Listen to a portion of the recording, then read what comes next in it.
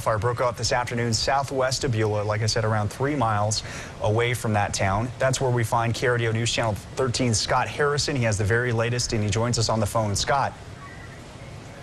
Well, guys, just got here a little while ago. The firefighters have knocked off for the evening. Just spoke with someone who has been out here as part of the firefighting effort. We're told this fire is burning in a place called Pueblo Mountain Park. It's kind of a park and campground area near the Beulah area. And again, we just got here, spoke with someone here who was just leaving the fire scene and is locking up the park for the night.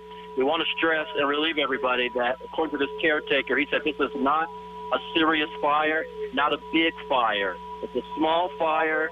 Don't know what kind of acreage we're talking about here, but the caretaker said that the fire is pretty much out, pretty much under control, and firefighters will be back out here tomorrow to kind of mop up and finish up. But again, I want to stress, not a major fire, no one in any danger.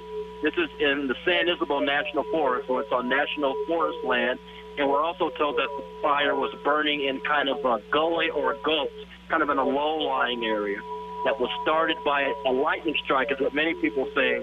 This is what many people are telling us here this evening.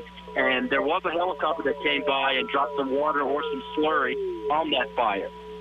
But right now where I'm standing at the entrance to the park, you can't see anything. You can't see any smoke. You can't see any flames. You can't really smell anything either.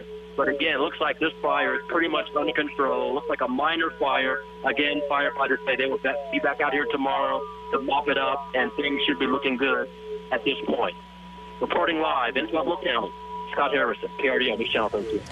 Now, we aren't quite sure what was in the background, maybe some sirens, and so if you had a little trouble hearing Scott, he's saying that the firefighters down there in the San Isabel National Forest are not too concerned about it. We have been reading some tweets coming out from their Twitter account, and they say that they believe it was lightning caused, maybe about an acre, about 3 miles southwest of Beulah.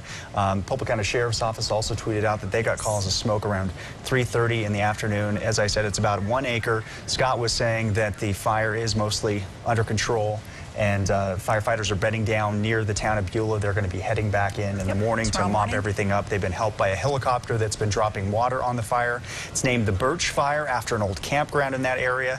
And as I mentioned, they will be back out in the morning. Thankfully, no homes. Absolutely, no homes threatened, just some forest. So.